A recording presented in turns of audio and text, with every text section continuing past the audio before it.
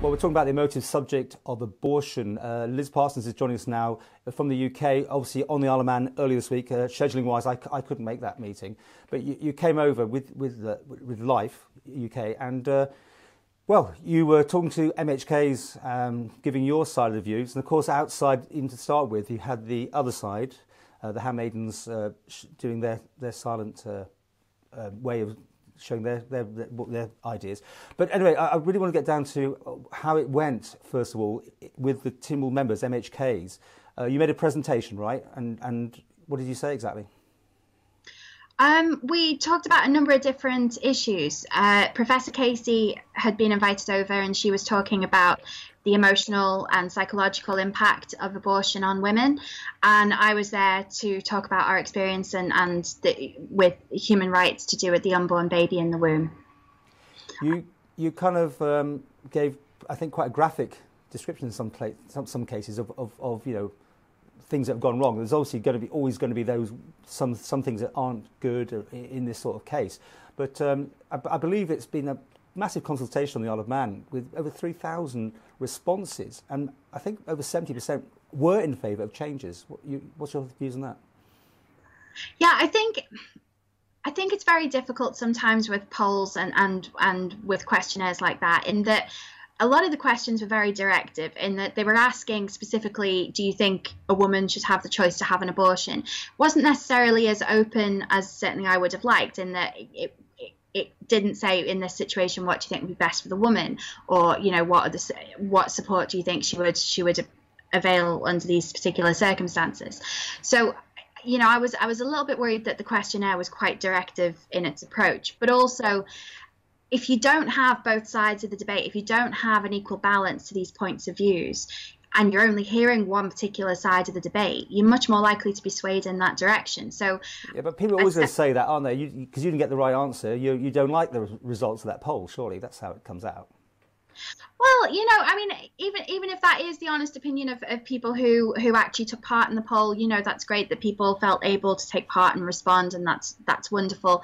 It still doesn't necessarily mean that there shouldn't be more education, certainly from the pro-life side. I think that is something that has been lacking to some extent up until now on the Isle of Man, that we hear a lot from one particular point of view, but maybe not enough from the other side. But you've come across from the United Kingdom to tell another sort of jurisdiction about this. I mean, why can't we fight our own battles here, you know, if there is that support? I mean, you've got members here on the Isle of Man, I know, but you know, why do you have to send the big guns in, if you like, to do this? Quite flattered to be considered to be a big gun, thank you. It's certainly not about imposing it on anything. As you say, we were invited to come over by local people, by a local group, Life Isle of Man, who wanted to present a more balanced view. There's a lot of experience that we have in the UK that maybe you guys don't have, in that we do have a rather liberalised law on abortion. We know a lot of the impact that it can have, and as a caring pro-life charity, we support a lot of people who go through unplanned or unexpected pregnancies, as well as those people being affected by an abortion. And certainly Professor Casey, you know, has a huge background in psychiatry and mental health. So I don't see that there's anything wrong in inviting people who have a lot of experience on this issue to come over and share this information. Let's be absolutely clear. What exactly do you want? Do you want the Isle of Man to keep what it's got, or do you want it to be more based on UK law as it stands at the moment, or Northern Ireland? You know, where do you want it to go? Well, I think what maybe not everybody realises is that you actually have quite a middle-of-the-road law already. When you compare it to other areas of this part of the world, you do kind of sit in between a lot of jurisdictions. So you don't particularly have, you know, a very stringent law in comparison to your neighbours. What the new proposed legislation would do would actually give you some of the most extreme legislation and liberalisation on abortion is certainly seen in this part of the world, even maybe in comparison to the UK.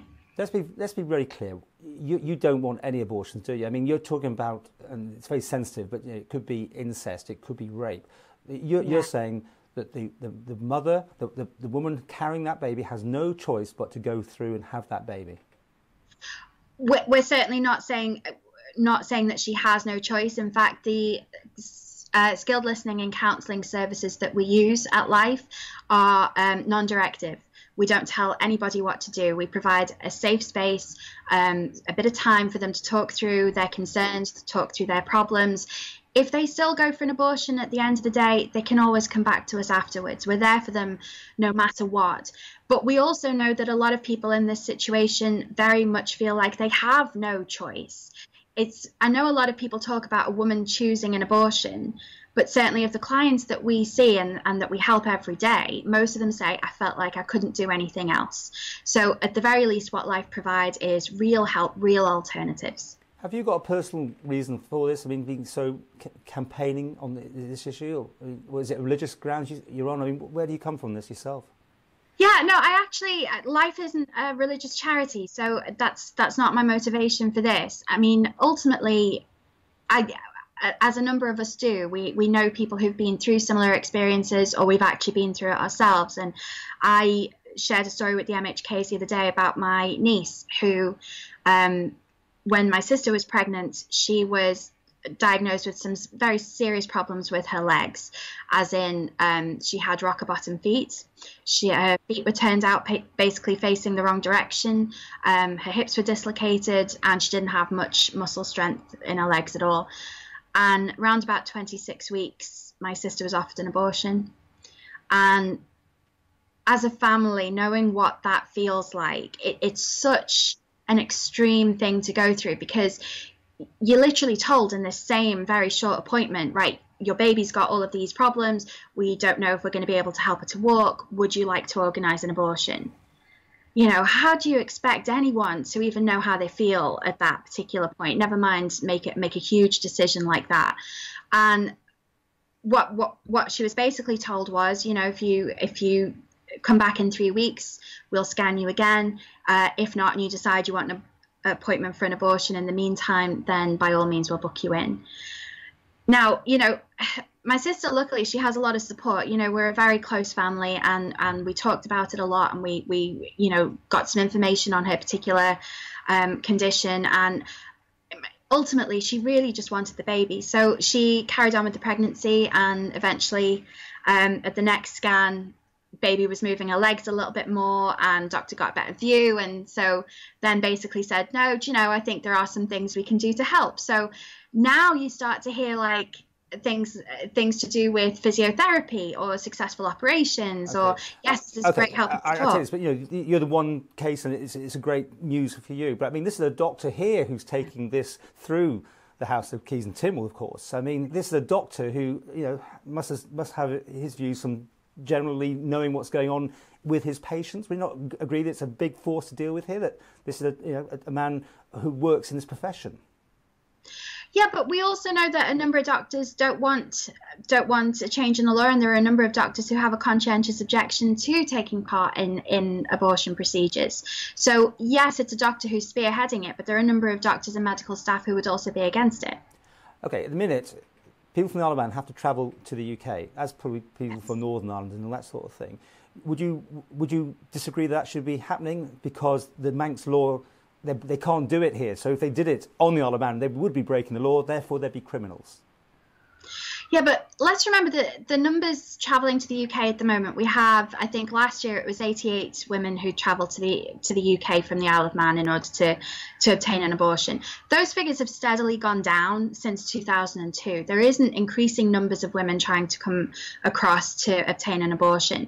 So you would really wonder whether there is an increasing number of women who want a change in the law. Well, they just went back to the survey. The survey was saying yes. I know you're going to say the questions again are wrong, but I mean, it's a massive response rate. Do you not think 3,000 responses? For the Isle of Man, it's big.